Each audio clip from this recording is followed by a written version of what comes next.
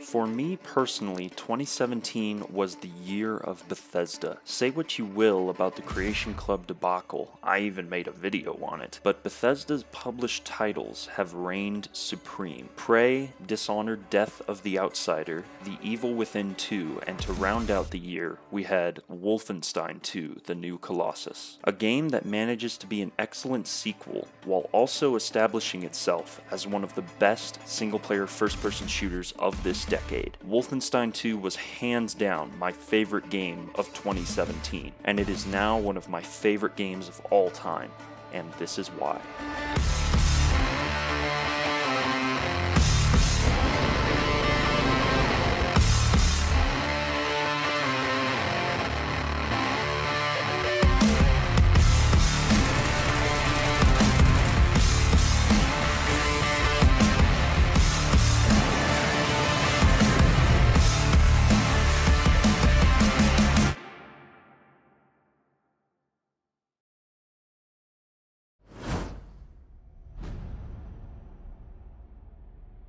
The New Colossus picks up almost immediately after the finale of the New Order, as BJ Blazkowicz has sustained heavy injuries from his battle with General Death's head, and is on the verge of death himself. He is rescued by his friends and comrades and brought back on board the Eva's Hammer, the German U-boat captured by the Resistance in the first game. He goes into a coma for the next 5 months while the fight against the Nazis rages on without him. BJ has been branded by the Nazis as Terror Billy in his absence, but eventually he wakes to find the Nazis attacking the Eva's Hammer, and so he gets up out of bed and promptly falls over. BJ Blazkowicz from the New Order is gone, and in his place is a beaten and broken man who can only move around while in a wheelchair. It's a decidedly depressing turn for our hero, but it sets the tone for the rest of the story, as BJ and other new and returning characters must travel to the United States to start a revolution and use the country as a launching pad to free the rest of the world. The New Colossus is dark,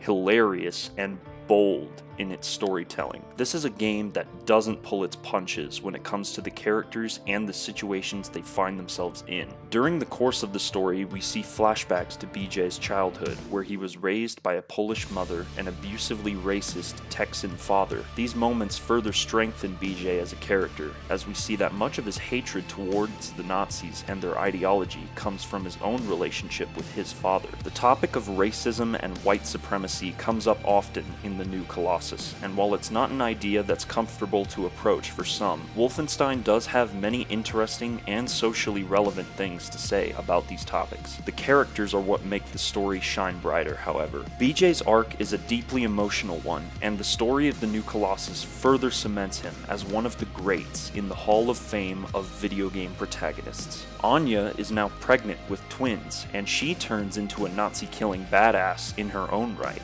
New characters such as Grace, Superspesh, Sigrun, and Horton also stand out among the crowded cast. Depending on your choice from the New Order, either Fergus or Wyatt also make a return to the game, and both are equally hilarious and badass in their own ways. Frau Engel makes for a terrifyingly chilling adversary, and will no doubt be thought of as one of the best video game villains in recent memory.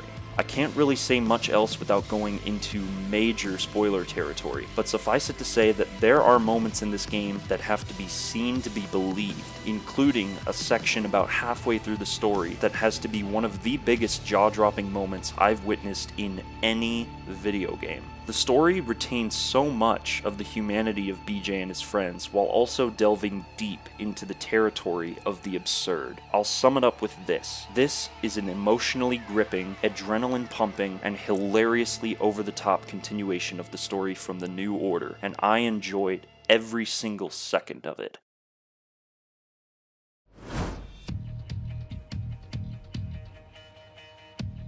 The gameplay for the New Colossus has also taken several steps forward compared to the New Order. The weapons are meaty and even more satisfying to shoot this time around, with many of the same weapons used in the previous game gaining some alterations. You can now dual wield any combination of guns in your hands. Want to hold a shotgun and an assault rifle?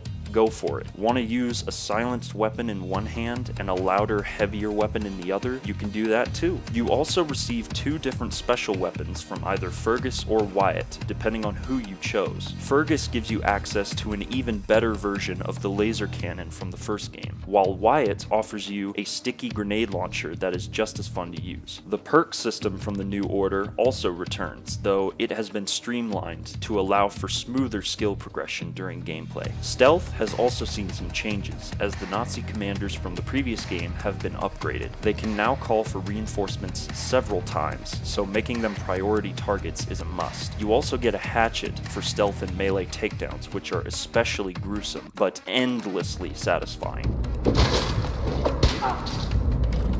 In addition to this, by eliminating Nazi commanders, you gain access to Enigma codes, which open up optional side missions that allow you to return to previously explored areas to hunt down high-value targets within the Nazi hierarchy. Later on in the story, you gain access to one of 3 special abilities that allow for even more options in combat. The Constrictor Harness allows BJ to squeeze through small vents and passageways to get the jump on unsuspecting Nazi soldiers. The Ramshackles allow BJ to smash through walls and even enemies, turning them into a cloud of red mush. Finally, the Battle Walker stilts allow BJ to reach higher ground and get an elevated advantage over the Nazis, while also allowing you to reach secret areas you otherwise wouldn't have been able to reach. Most importantly, however, the gameplay is simply more fun in this iteration. Machine Games appear to have taken some notes from the Doom reboot of 2016 and applied them to Wolfenstein 2 to make the act of killing Nazis an even greater pleasure than in the New Order. Suffice it to say, the new Colossus doesn't make many drastic changes to the combat, but they managed to make killing Nazis a grand old time once again.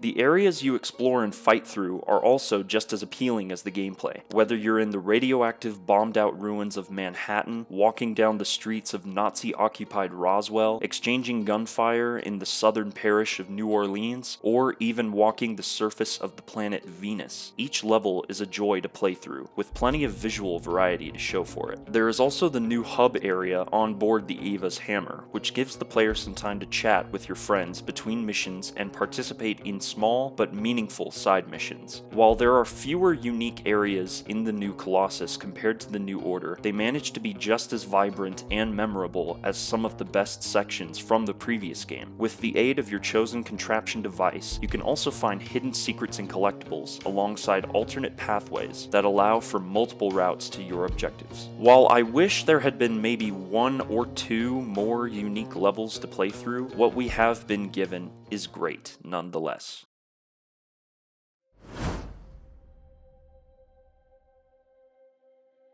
Borrowing the id Tech 6 engine from Doom, this is arguably the best-looking first-person shooter on the market. The colors are rich, and the environments and character models are laden with detail. The particle effects pertaining to fire and laser weapons are destructively beautiful. The cutscenes are also excellently animated and well voice-acted. The Nazi-fied Americana culture of the 1960s has also been handled with great care. The Roswell sequence is a real standout, with Nazis marching through the streets, propaganda books being sold by street vendors, and even a hilarious interaction between a Nazi soldier and 2 hooded members of the KKK. This really captures the potential feeling of how the United States of America would have appeared had Hitler's Third Reich managed to win World War II.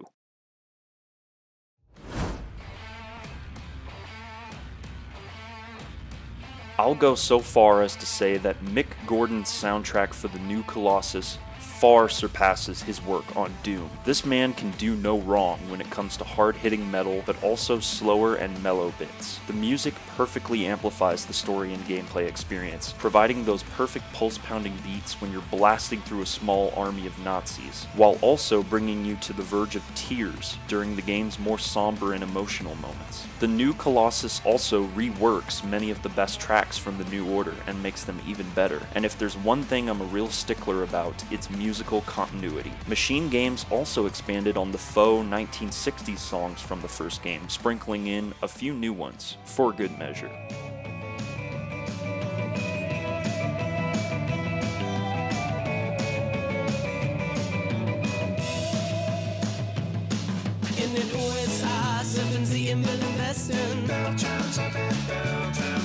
Aber Surfer in Deutschland sind doch die Besten. Wir nehmen unsere Mädchen und stapeln unsere Helme und fliegen bis in den Himmel für die schönste Reise. Wir gehen Weltraum surfen, zu uns kommen alle Schönheiten. Wir gehen Weltraum surfen, wir gehen Wellenreiten, Reiter Sieg der Sonne. Wir gehen Weltraum surfen, zu uns kommen alle Schönheiten. Wir gehen Weltraum surfen, zum Mond zurück mit Großartigkeiten.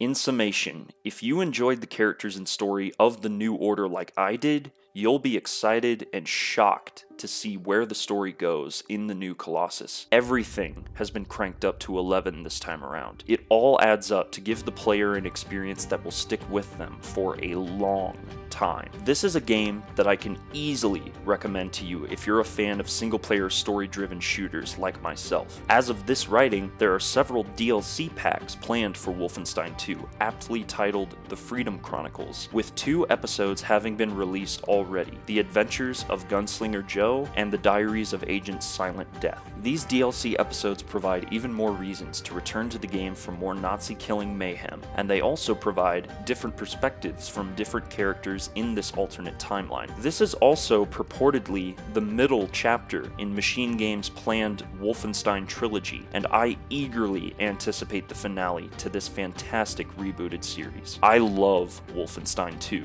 The New Colossus, and hopefully this video has shown you some of the reasons why I love this game, and I hope you try it out as well. Thanks for watching, everyone. Be sure to leave some comments letting me know what you think about Wolfenstein 2, The New Colossus, and remember that the outsider walks among us.